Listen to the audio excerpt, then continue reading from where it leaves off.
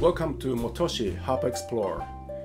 This is the second video of the video series where I would like to share interesting cutting-edge frontier of harp playing. And today I would like to share the idea of how to play blues on harp. Usually you don't associate blues with this instrument harp. Often harp means harmonica when you say blues harp. But this instrument is actually pretty good for blues. Of course, it took a little while for me to figure out how to play blues on this kind of harp. But I use a lot of idea I learned as a guitarist.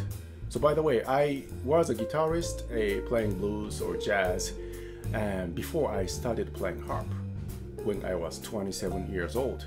So I was already kind of established jazz blues guitarist, tried to play harp. So my technique and my approach is often reflecting my experience as a jazz blues guitarist. So I would like to demonstrate the kind of a straight ahead blues improvisation on this video. And before I start playing the tune, I would like to go through a kind of technique I'm going to use a little bit with you, so and you can get the idea how I'm playing the blues on harp. To play blues, you need to kind of mimic the sound of bending note. Like on the guitar, you use the technique is called choking, and you actually stretch the string and you bend the note half step or a whole step often. So on the harp, actually, we can't do that, but we have pedals. And in this pedal is often we change the pedal before we pluck strings. For example, this is C. And if you want to have a C sharp, you change the pedal and then pluck, so you get a C sharp. But if you pluck string first and then change the pedal, you can change the note like almost sounds like a bending. So like this.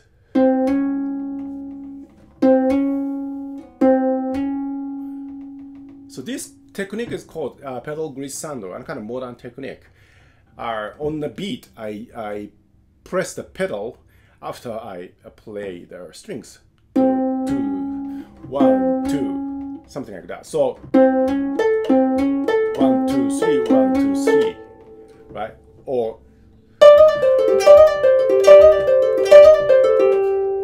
I did the D, D sharp D, D, D sharp D. That's a pedal glissando. And you can get a nice kind of blues bending note sound like this.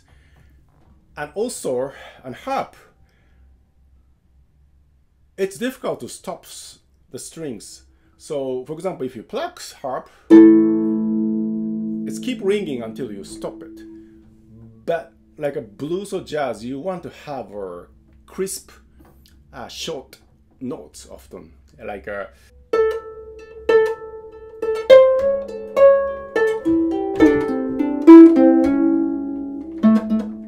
something like that. So I try to intentionally stop strings in the middle of the phrase or at the end of the phrase, wherever I feel I want to stop. So stopping on a good timing is another important technique you have to learn to play blues. And another thing, it's very important, is you have to keep the nice groove going on. To do that, I often can use the repetitive bass patterns. Of course, I have some variations within that, but I kind of decide basic patterns I always try to follow. For example, in the blues, like a 12/8 blues, maybe my bass line is often like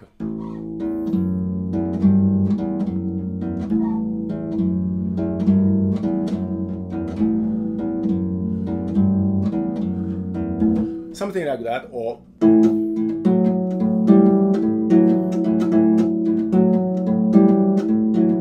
and the chord changes. Or